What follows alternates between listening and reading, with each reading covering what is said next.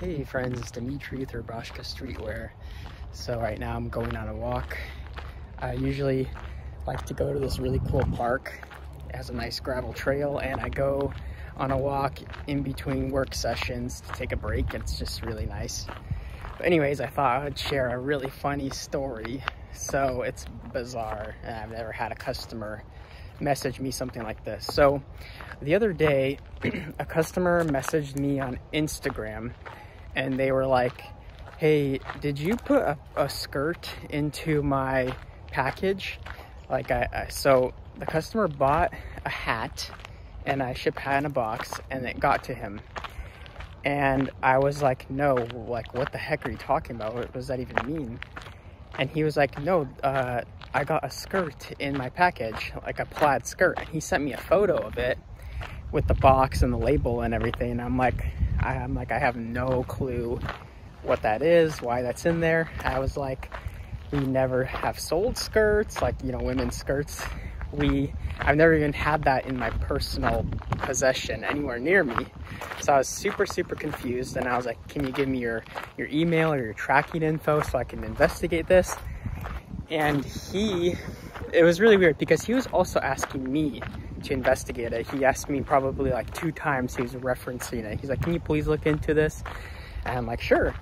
So then I looked at his tracking, and I could not find any info with the tracking. And the reason why is because this package was delivered 4 months ago. And that's the other weird thing. So he got the hat and everything, but he decided to message me about this 4 months after the fact. And that's what was confusing to me.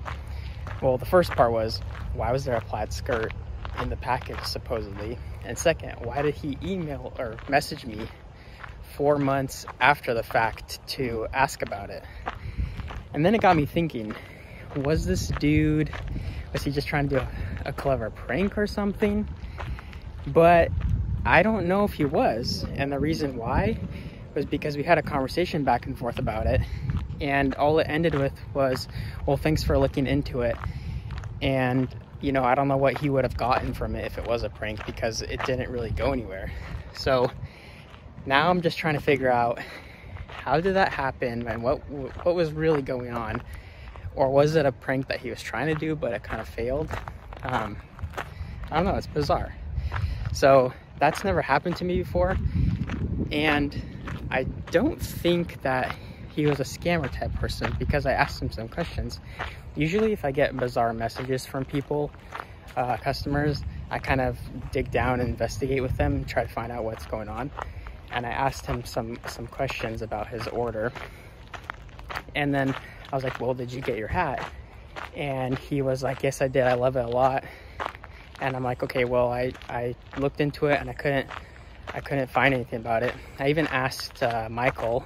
I was like, hey, Michael, did you put a skirt in the package, you know, as a joke or anything? He's like, no. And he was laughing about it. So yeah, because, you know, in the past, I don't even know if this has happened before, but you can kind of tell if customers are kind of being scammy, you know, like there's those scams where they order something and then they get their package, and then maybe a week later or something, they're like, hey, I never received my package, can I get a refund? That hasn't really happened to me really at all after sending out thousands of orders. And this customer with this bizarre story, he wasn't asking for anything. He wasn't asking for a refund or anything like that, and he was satisfied with his purchase. So that's why I'm really confused about this bizarre story. what was really going on?